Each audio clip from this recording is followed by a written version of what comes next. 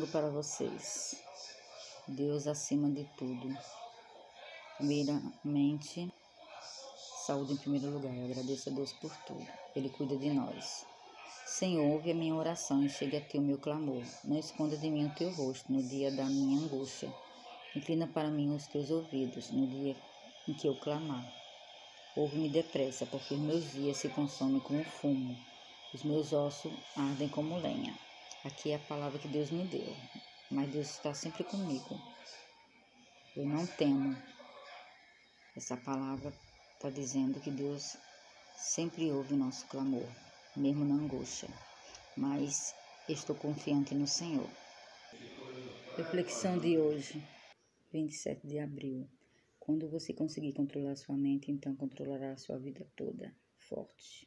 De hoje, você precisa saber o que quer e concentrar-se nisso.